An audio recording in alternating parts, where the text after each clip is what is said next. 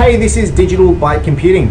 Today we're going to be looking at the DELL EMC Unity device. We're going to be just looking at a very high level overview of what it is, what it looks like, what the different parts are, and then essentially how you rack one of those devices into something like the rack that's behind me.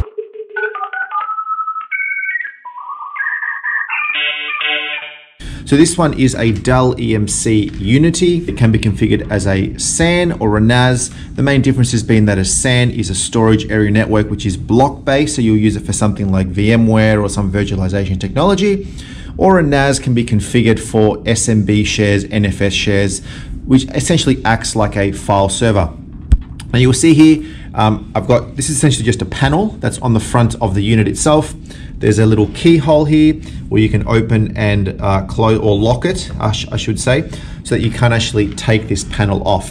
So this is just a fancy panel to make the actual device look enticing, make it look nice. But you'll see that on either end, you've got these little latches that if you pull, you actually get the panel to come off, and you'll see the inside of the unit, well, the front of the unit anyway, without the panel. You'll see that here I've just got a number of hard drives connected. So these are the hard drives that are on this particular SAN or NAS device. You'll see that they are SAS drives. These particular ones are 1.8 terabytes and they are 10K speed. So this is essentially the speed of the disks themselves. And they're easily just slottable right here. And you'll see that all of these slots here are empty. So to essentially, insert and remove a disk, you just click on the little latch, just the bottom here.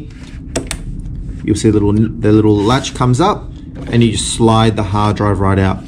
So this is just a standard 2.5 inch, disk drive. You can get storage which has the larger 3.5 inch, but these are, 2.5. They are DELL EMC drives.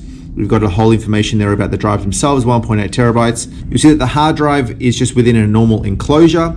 So you've got the connector for the hard drive right here, into the connector, into the adapter here, which then would slide in. So this is just a standard enclosure that is required. And then to put it in, you literally just push it in and then put the latch down like so. So you see that all of these are empty. So when I do require some additional hard drive space, I literally just purchase these new hard drives.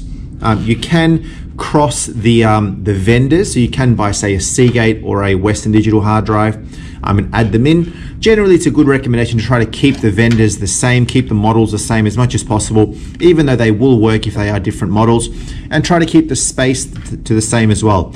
A good example is what I can do is when I power this unit on, I can configure the disks to be in groups of RAIDed disks in different pools.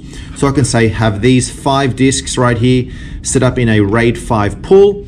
If I then add some more disks and I want to add them to an existing pool that may exist, I may not be able to if they're different sizes. So you always want to try to keep it the same size if you do need to expand a particular pool.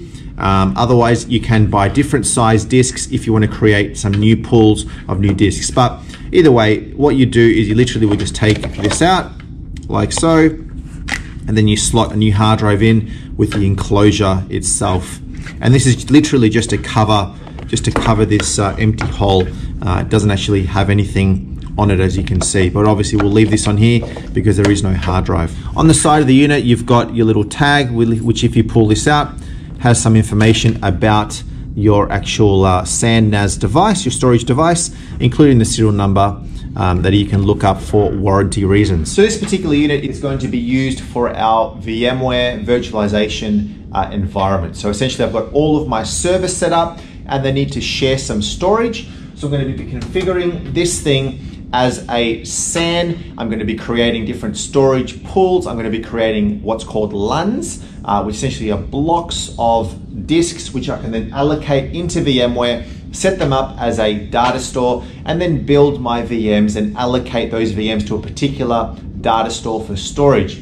The good thing about having something like this, as opposed to having the storage on the server, is that I've got one centralized location for all of my storage. I've got multiple levels of redundancy on my storage as well, and I'm not limited to the storage on a server, for example. This is going to be attached to the side of my unit right here. So you'll see that on the back. Essentially, I just slot this part out,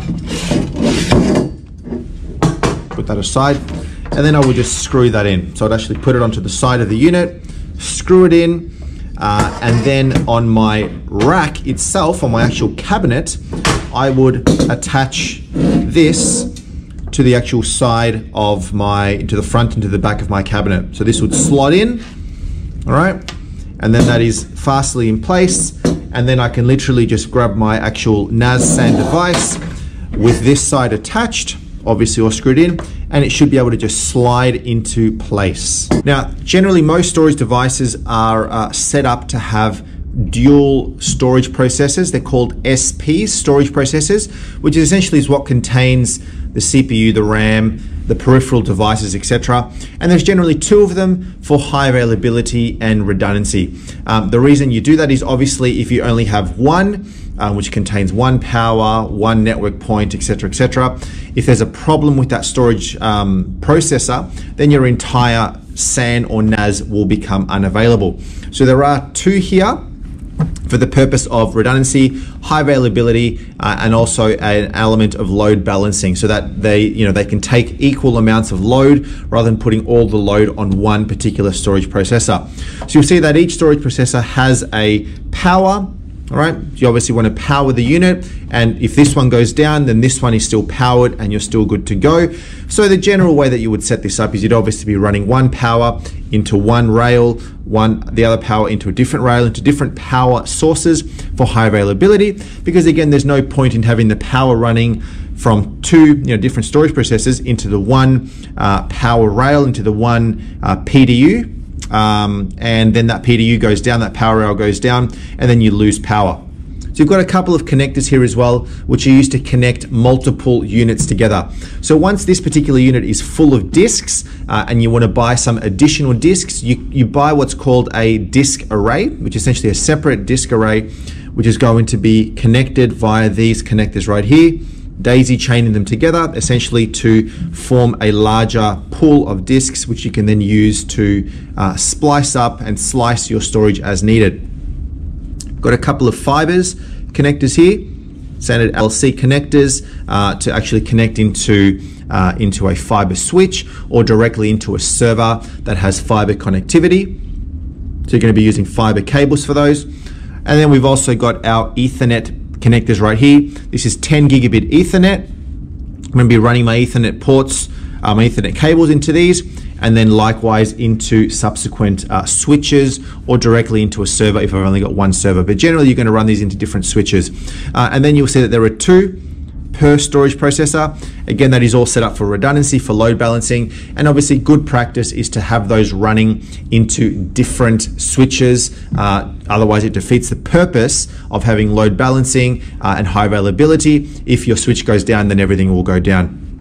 Got a couple of other ports. You've got 1 gigabit ports as well on each storage processor, and then a management port as well, we can actually use to connect into the device to perform management and do everything that you need to do from a console perspective. So the actual storage processor essentially starts from here to here and from here to here, each having their own subsequent power. You can easily just change the power unit. So if this particular power became unavailable, you can easily just pull this one out as well, slot it out completely, buy a brand new one. And you'll see that there's actually module slots here. So on each different set, I guess, here of your storage device, is you can add additional cards, essentially additional functionality to each of the units. So if you need to buy another fiber card, you need to buy some more network points, whatever it may be, purchase them, slot them straight in here, you're good to go. All right, and again, these are just really just covers to just protect the insides rather than just having an empty hole as normal. So the unit powered on.